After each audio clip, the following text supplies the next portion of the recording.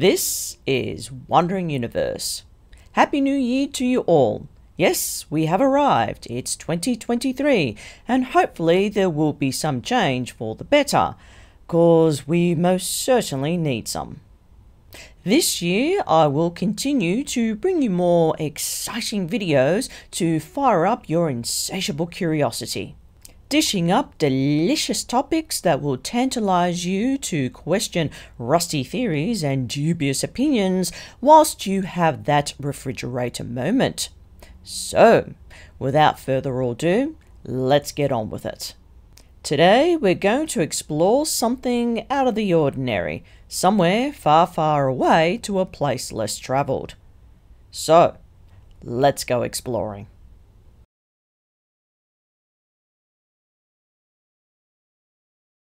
Welcome. Yes, as you can see in front of you, it's Earth. Don't know why it's called that, but it just is. Now, where we're going today? Well, later on I'm going to do a video about space and exploring other planets within our solar system and outside our solar system. And these lovely nebula, colourful clusters that go along in this Milky Way galaxy. That'll be for another time. So, let's spin this beautiful ball around and we're going to go somewhere in the Northern Hemisphere. Now, what are we going to explore in the Northern Hemisphere? To the people who live in Europe, you are just in the middle of winter, so I believe it is freezing cold. I wouldn't want to spend my holidays at this time of year. I prefer to be here in Queensland where it's nice and hot, humid and tropical weather. Occasionally we get cyclones that bring in harsh thunderstorms, and let me tell you, we really do get a bit of a light show around here. Okay, so let's go right in. Before I do, I'm going to show you something a little bit interesting. Okay, as you know, this is the North Atlantic Ocean. From here, there's something very interesting underneath it. Now let's follow this fault line right here. Just follow where my arrow is pointing. Okay. So, as you can see, this is Europe. A green blanket, a giant green quilt, okay? All knitted into one. Now, from here is the North Sea, you got the Norwegian Sea, and over here, you got a lot of underwater landmasses, or submerged landmasses, as some people put it. What's interesting is that this fault line goes almost directly to a land bridge that connects to Iceland. I'm going to talk about this later. Something interesting about this particular fault line that is connected to this area. I'll talk about it later. As you can see, there's a lot of submerged land masses here. No, we're not going to Britain, and we're not going to Ireland, and we're not going to go to the Scandinavian places. I know they're gorgeous and wonderful, but I certainly wouldn't want to spend my holidays there. So, we're going to go right in. Where are we going today? Here we are, yes. You can see right here. Yes, the Faroe Islands. A tiny, tiny cluster of islands nestled in between Iceland, Norway, and Britain.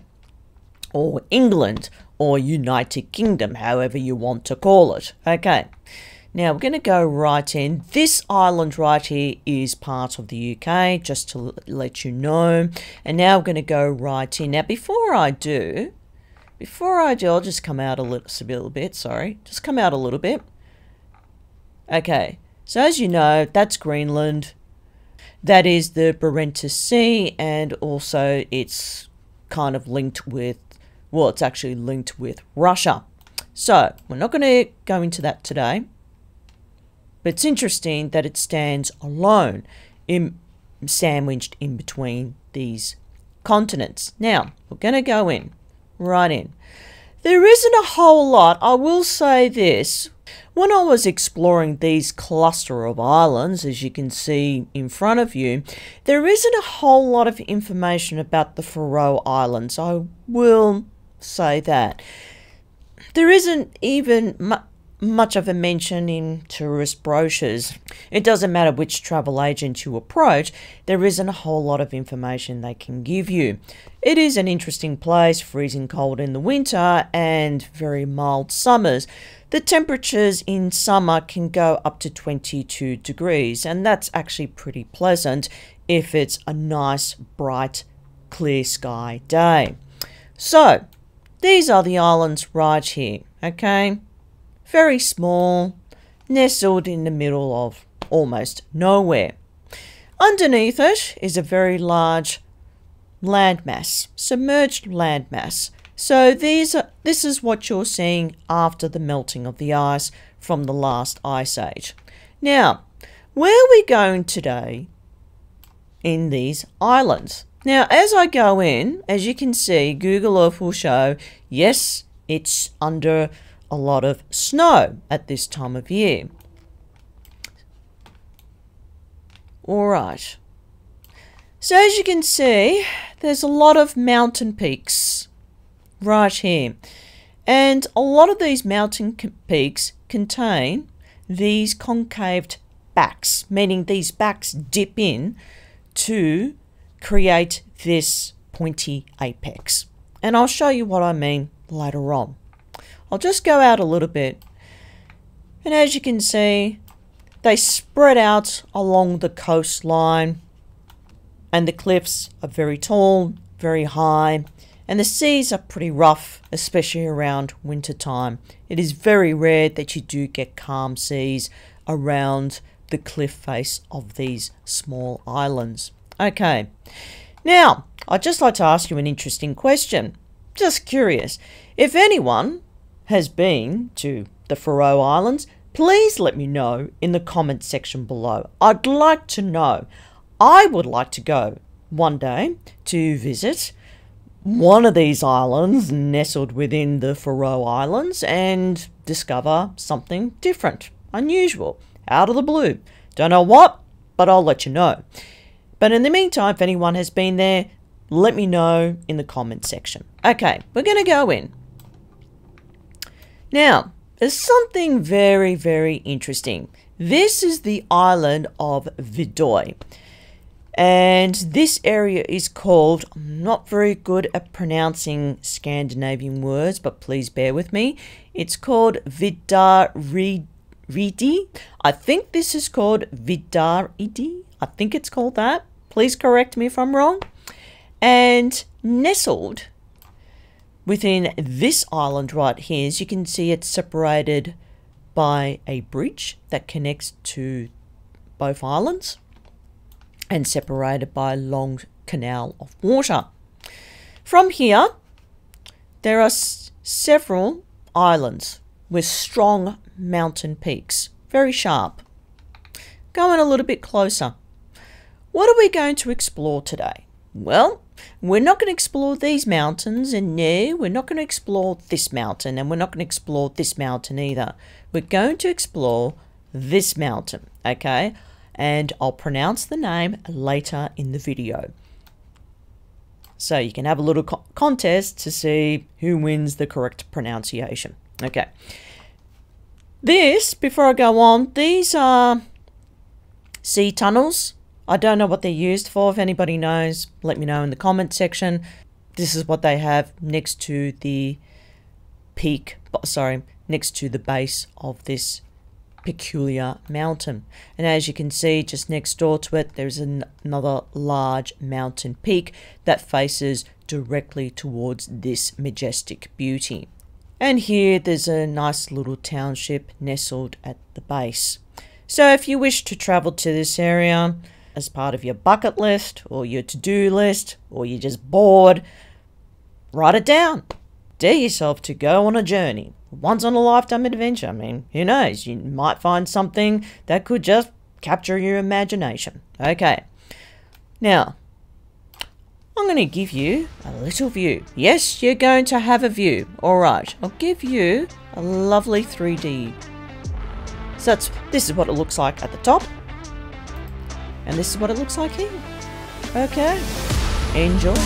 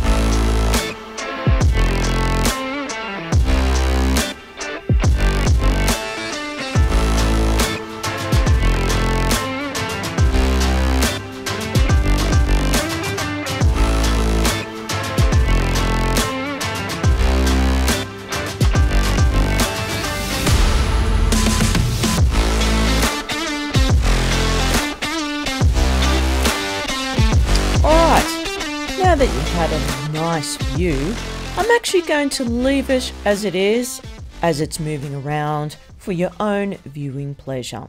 And now we're going to explore the Faroe Islands. Enjoy.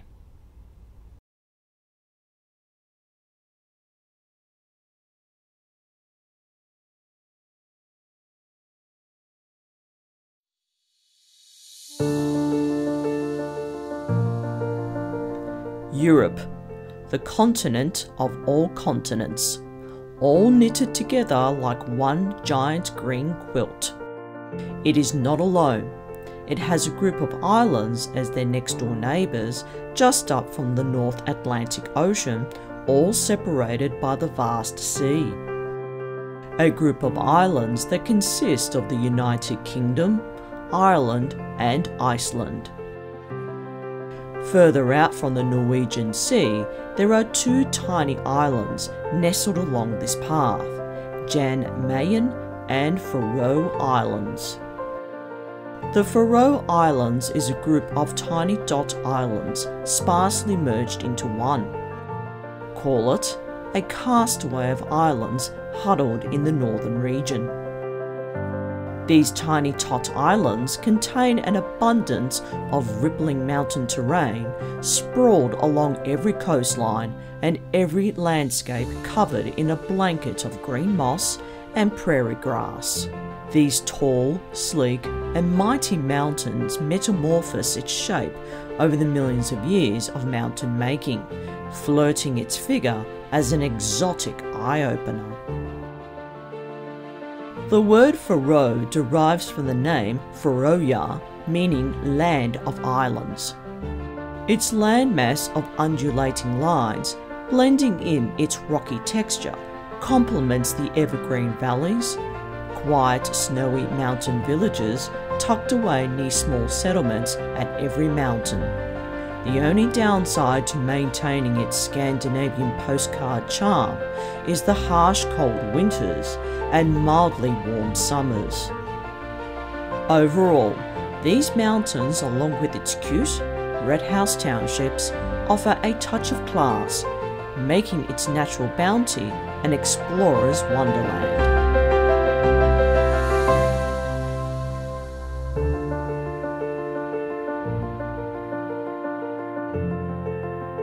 Faroe Islands is not high on the priority to-do list for tourists. You don't say. Well, there isn't a whole lot of information online, let alone a mention. When I came across these glorious mountains, I couldn't help notice something odd about them. But before I get into the meat of this mystery, let's go on a short road trip guided by a video from Creatively Explained. The point is that these islands are beautiful and interesting, so let's learn what they are. The Faroe Islands are located in the North Atlantic Ocean, halfway between Iceland and Norway, and about 300 kilometers north from Scotland. Well, technically 260 kilometers north from the closest place in Scotland, North Rona Island, but as this place is uninhabited, I don't think it should count. Composed of 18 islands, this archipelago covers a surface area close to 1,400 square kilometers, which is comparable to the size of New York City. There are about 1,100 kilometers of coastline, and the farthest away you can be from the ocean at any place is 5 kilometers. The highest mountain is Slataratindur, peaking at 882 meters above sea level, and the average elevation for the Faroe Islands is of 300 meters. Which is 10 times more than their parent country, we'll get to that later, Denmark, whose highest peak Mollahov is 171 meters high and has an average overall elevation of 34 meters, second lowest in Europe after, you guessed it, the Netherlands. These 18 islands are divided into 30 municipalities and 6 general regions. These are, from north to south, Norðoyar, Eysturoy, Streymoy, home to the capital, Vega, Sandoy, and finally Suðuroy.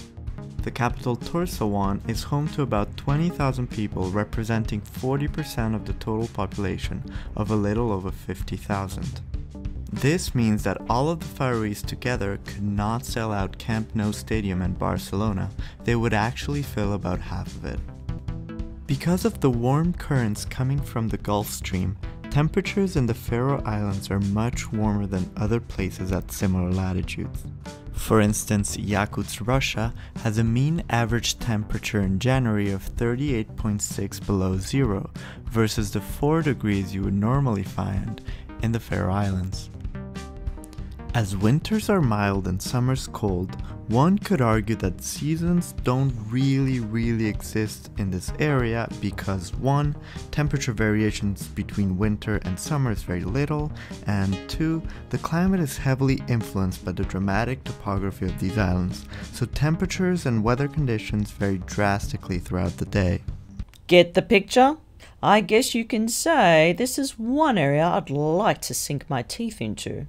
Besides, there is always something interesting popping up on my screen. And in case you didn't notice, I happened to come across the Faroe Islands whilst browsing for images of the Giza pyramids. Mountains, mountains, mountains everywhere on the Faroe Islands. An ideal winter wonderland that speaks volumes. These mountains are certainly not shy of their magnificence, flexing their sturdy slant surfaces, uneven rocky peaks, and their outlying ridges that get a constant battering from the onshore winds. Their rough exteriors get a hard workout from the belting sounds of those taunting seas over millions of years. These scarred walls are evident of its brute force. Like a string looped around the triangular body, makes it complementary to the round, smooth, rectangular peaks. They have survived many geological challenges that cultivated their natural trilateral dimensions. Although this part of the world is less explored, it resonates a flair of enchantment, enticing hikers to explore a unique, one-of-a-kind alpine wonder. To go globe-trotting around Europe to places like London, Paris, Rome and other cities are okay, but they don't enlighten me. I guess you could say I like getting out of my comfort zone every now and again. Rattle my curiosity in search of mysteries that hit the insight jackpot. Well, something did. I found one mountain, out of many, that is a cut above the rest.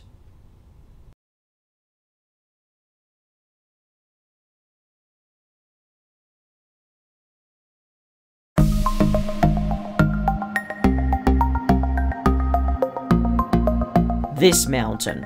It's different, unusual, and a killer of a hike. It is called Mellingsfell Mountain, facing directly to Villingardalsfell Mountain, located in Hvithamar near the ancient settlement of Hvithamar on Hvithamar Island.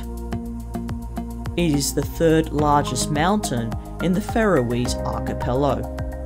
It stands at a mighty 750 meters tall with its solid rock exterior made from ash and magma.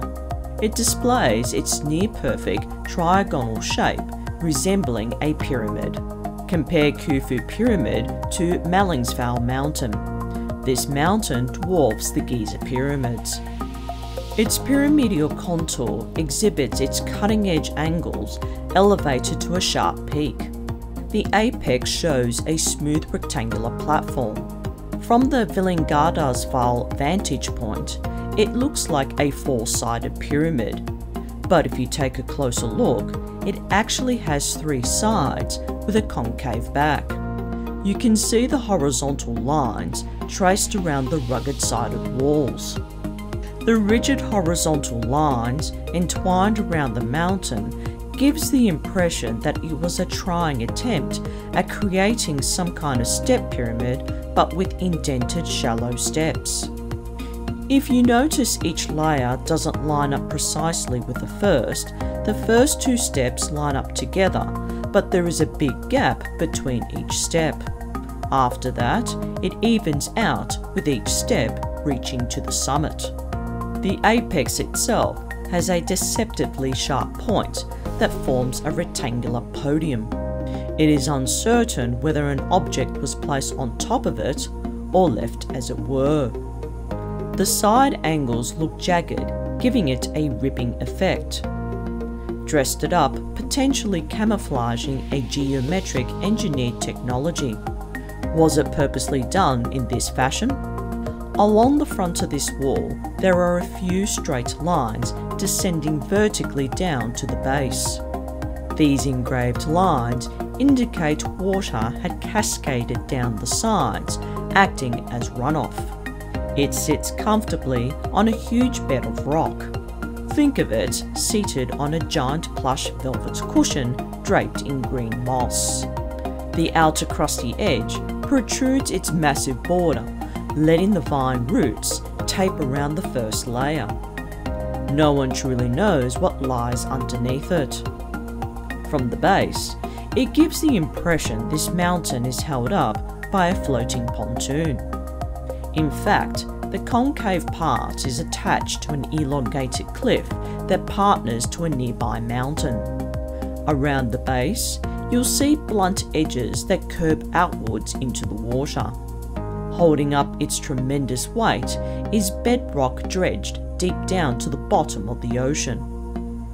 This pyramid mountain seems to have been elegantly draped with a silk gown from head to toe. The skirting fanned open loosely to the sides. Compare it to this 50s cocktail dress and you'll see what I mean. Near the midsection, there are a few vertical lines drawn out to the nearby town. But the bulge edge takes a wide turn as it angles over to the other side. This extraordinary pyramid mountain has never been analysed and studied by anyone in the archaeology world, as they see no reason to voyage thousands of kilometres to dig up a solid mass that presents no substantial artefacts. Question is, was this mountain the work of nature or by the hands of others? There is hardly much mention on this mountain online except from Hikers Daring Trek on their blog page. So, what is the big deal, you might be asking? Well, this isn't exactly a walk in the park, but I'm getting the hunch that it may have left some hard to find clues that could explain otherwise. There is very little evidence to pinpoint man or other beings as the culprit makers of this pyramid mountain. However, this mountain has been debated online, throwing a few conclusive theories without expert opinion. Some say it is pyramid-shaped due to laid volcanic sediments with layer after layer of loose ash and lava. Others point to wind erosion that enhances sharp edges and water erosion to create round edges. Whilst others question the regularity inclination of the angled edges, the squaring of the faces, the huge bedrock base, the rectangular platform, making their case inconclusive. For others, they have gone as far to say it was once a big garden terrace sprawled around the wall of the mountain. An invention derived from cultural tribes in ancient times to aid in potential growth to the island as part of its survival adaptability. Then, there are the geological few who claim from their observations it was a volcanic rock moulded into a triangular shape over millions of years, along with erosion that hammered a pointy peak, whilst others say it has less steep with a naturally formed flat-topped or dome-shaped peak. Think of it as a gambrel-style roof. This pyramid mountain is one of many extinct volcanoes scattered along the islands. So, what do you think? Are you leaning towards naturally made or man-made? Or is there another explanation to this mysterious structure?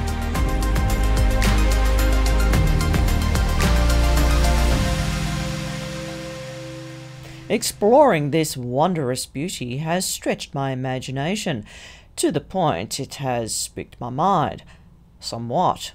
So, here it goes. What if this mountain was purposely created to look like one to camouflage an inbuilt pyramid? If so, why this specific location? Why so particular in housing an engineered coil technology embodied in stone? It could be possible, I'm not saying that it is, that this mountain could be a lot older than the Giza pyramids. If so, does the constellations correlate along the celestial equator? But did it serve an important function? Or was it made by nature to metamorphose a pyramid? Create the illusion of one. Whoever they were ingenious. They had the gold standard in pyramidal engineering. Mountains like these were not created overnight. It took millions of years through pressure and time to shape its unique form. These ancient volcanic beauties will not give away their secrets anytime soon. To estimate the age of this pyramid mountain, you need to take into consideration climate change and environmental causes, such as the Himalayan mountains, thanks to millions of years of pure erosion. These mountains erode at a rate of 2 meters every 1,000 years. One author who theorized on origins of ancient Egypt, author Comins Beaumont, suggests the true origin of Egypt began in the British Isles. He wrote in his book, Britain, the Key to World History, Egypt in northern Africa was a later colony or continuation of the earlier civilization destroyed by a cataclysm, hence the Greenland asteroid. Even more so, the Great Flood that swallowed Atlantis occurred simultaneously. Is this evidence these mountains were purposely constructed to align with the constellations along the celestial equator before they were afflicted by the Great Flood?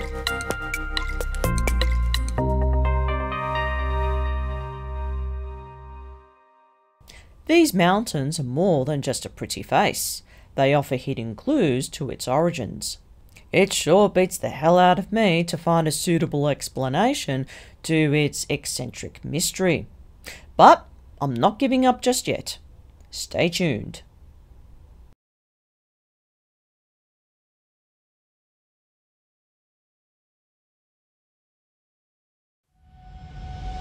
The majestic mountains on the Faroe Islands hold no grudges and boundaries. They stand in their own right.